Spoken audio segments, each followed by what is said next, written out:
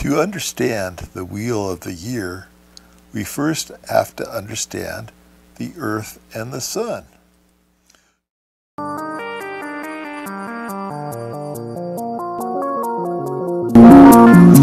Earth is where we live.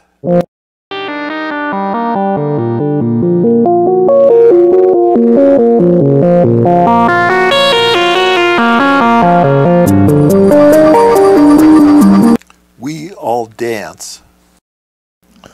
We dance, and the whole world dances with us. Come on, Earth, let's all dance.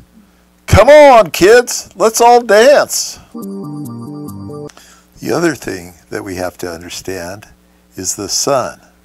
The sun is our friend, and we go around the sun every year. Hello, Mr. Sun. Just keep on shining and we'll keep going around you. Okay, let me tell you about this wheel. Except this wheel is the wheel of the year.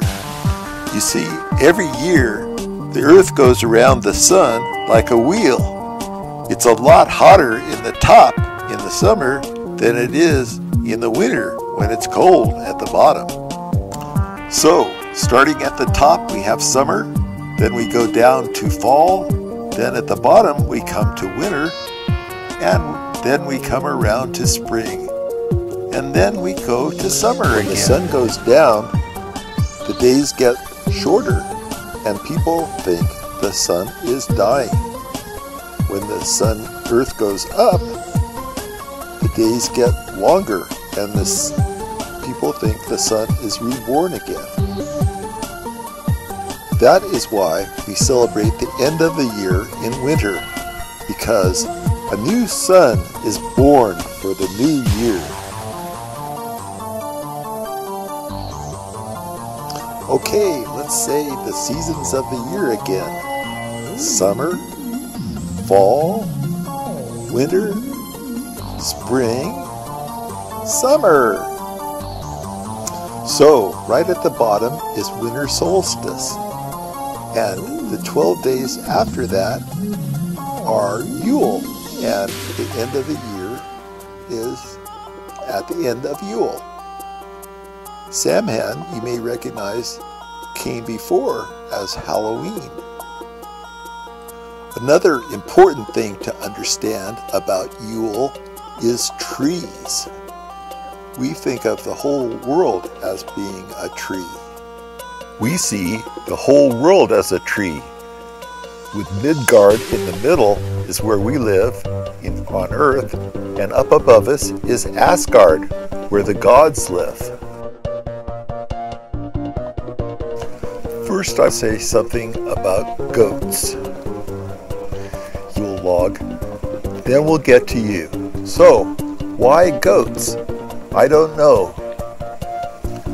Thor's chariot is led by a couple of goats, and that shows the importance of goats to the Norsemen. Anyway, in the north, they have great big goats, and they're made out of straw.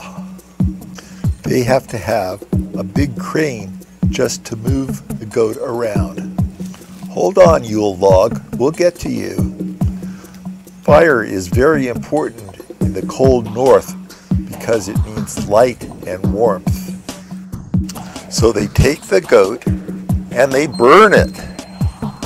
This may be a continuation of the olden days when they used to dance around a bonfire.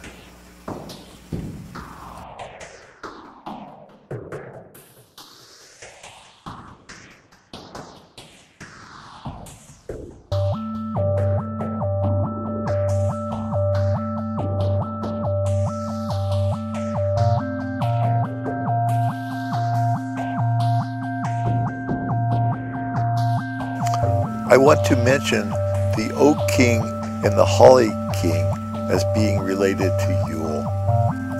The Holly King is especially popular these days. Finally, I want to mention reindeer. There are a lot of reindeer in the north, and they are important to the Yule holiday.